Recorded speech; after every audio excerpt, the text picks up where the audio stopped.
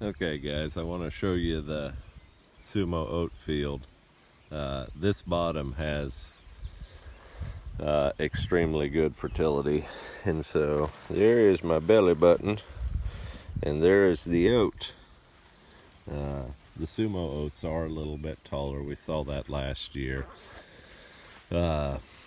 Last year the weather it was so wet and muddy that the growth habitat was delayed a little bit. This year it's been pretty much a perfect oat growing year, temperature wise, and this bottom does have extreme fertility, and so the Sumo oats here are up to my belly button, so they're pretty tall.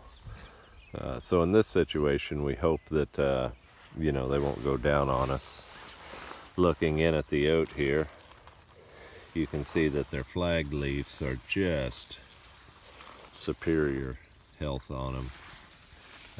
You know, we've had kind of a curious year. The correct combination of cool and relatively dry, and so they are really prospering and really doing good on this fertile bottom ground. So hope they don't go down. Our plan here will be, I'm kind of thankful that they have a lot of residue and stalk length.